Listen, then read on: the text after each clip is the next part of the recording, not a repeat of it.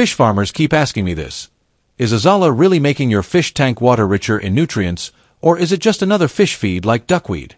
Stay with me, because today, I'll show you the real difference and how to use both for faster fish growth.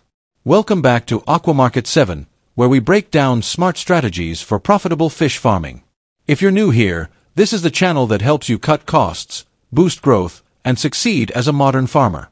Today's video was inspired by a farmer's question, and I know many of you have wondered the same thing. Let's dive in. I got a really smart comment from a farmer who's growing Azolla and duckweed together. They asked if Azolla actually makes fish tank water richer in nutrients, or if its main use is just as fish feed. That's a great question, and here's the answer. Azolla is a small floating fern with something special inside, a blue-green algae called anabina. This algae helps Azolla fix nitrogen directly from the air. Now, what does that mean for your fish tank? It doesn't dump nitrates directly into the water, but it does help balance nutrients, reduce ammonia stress, and create a healthier ecosystem. On top of that, Azolla is rich in protein, about 25–30%, so it doubles as a natural low-cost fish feed. Duckweed works differently.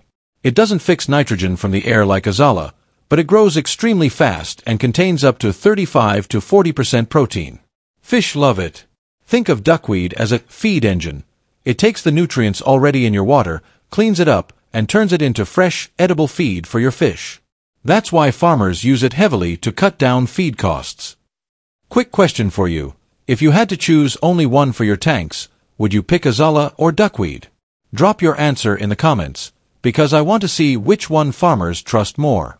Now, here's the key difference when you combine both. If you grow both together, you get the best of both worlds. Duckweed gives you quick feed and faster harvest. Azolla supports water balance and adds steady protein. Plus, when you reuse that water for irrigation, your crops will benefit from the organic matter and nutrients in it, like a mini aquaponic system. Here are a few tips if you're trying this. 1. Don't let Azolla or duckweed completely cover the tank. Your fish still need space to breathe and move. 2. Harvest regularly so it doesn't overgrow. 3. You can feed it fresh, or sun-dry and mix it into fish meal. These way, you control water quality while reducing feed costs. So here's the truth. Azolla is both a natural feed and a water balancer, while duckweed is your fast-growing feed machine.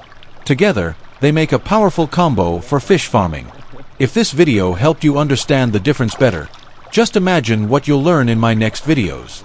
I share practical tips every week to help you cut costs and grow faster. So hit that subscribe button and join other smart farmers who are already applying these secrets. See you in the next one.